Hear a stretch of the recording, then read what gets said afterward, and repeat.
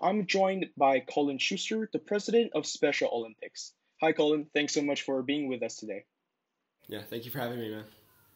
Yep, no worries. Collin, can you tell us a bit about your club's new project?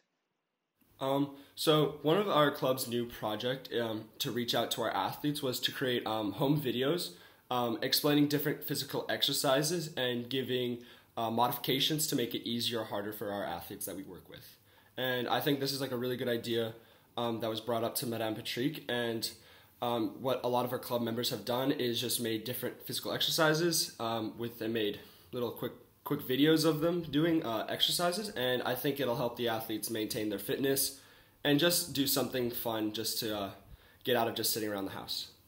The purpose of this is a lot of the reason our athletes come to swim with us is it's a way of getting out of the house. It's a way of staying fit, staying active, and it's a lot of them enjoy doing physical activity.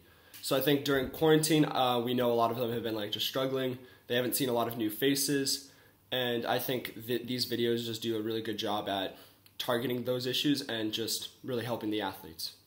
Currently, they're just open to Special Olympics members. The document is shared. But if you contact Madame Patrick via email, she might be, and you say you want to do a video, she might add you to the document. And no, all the help is encouraged from the SAS community.